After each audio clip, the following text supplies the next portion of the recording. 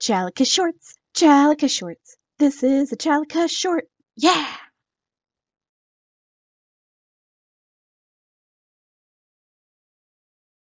Hi, my name is Patty Kelly, and I'm here to talk about the fifth principle, which states that we believe in the right of conscience and the use of the democratic process within our congregations and in society at large. Simply put, this means we believe everyone has a voice and has the right to use it. I do not believe that only the loudest, most powerful, or most persistent voices are the ones we should always listen to. Everyone has a voice. The way I try to live out this principle within our congregation is, first of all, attending congregational meetings, being a voting member of the congregation. I was also fortunate this last year to be able to serve on the nominating committee and to help to nominate some truly excellent members of the Board of Trustees. This is a very important position because our church governance structure is that of representative democracy. We are able to vote directly on some things, but we rely on our Board of Trustees to make decisions about other things. I have served on a church board before, and I know what a weighty responsibility this is, but also what an honor and privilege it is. And we have an excellent board looking out for the best interests of our church. On a societal level, there are other things I and many members of the congregation do to try to further the democratic process and improve it for everyone.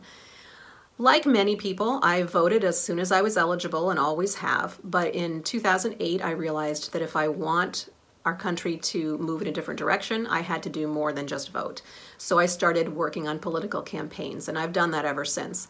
It's not that I love it. I don't love always knocking on doors or making phone calls, but I'm fortunate to have the flexibility and the ability to do this. And I'm lucky because I've met people in every sort of neighborhood, all kinds of people who really care about our democracy and want to make a difference. And one most fundamental way that I try to help people be able to make a difference is by registering new voters.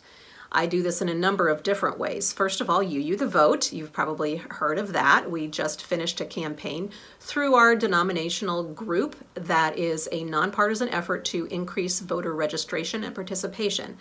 As Reverend Susan Frederick Gray, our UUA president, told us, this is faithful moral action. If we truly believe in the inherent worth and dignity of every person, then we need to make sure that all people have a voice.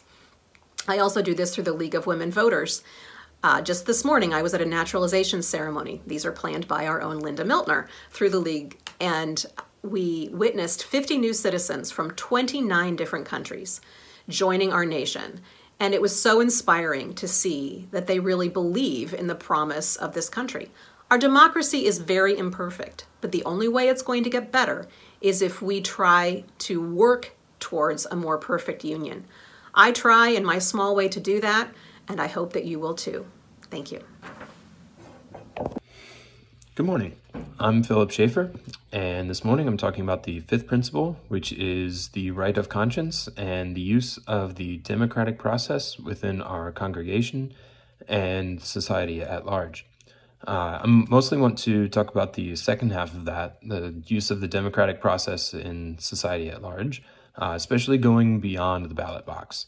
I've developed a personal mindset of being a citizen first rather than a consumer.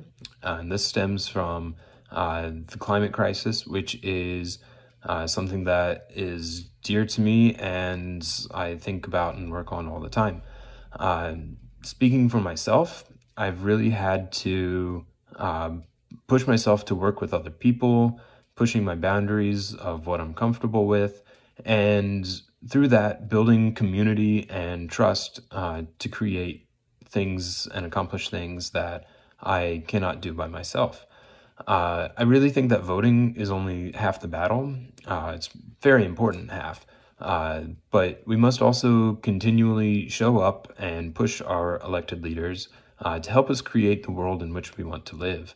The world is a challenging place, so we may as well work together and create a brighter future with friends, new and old.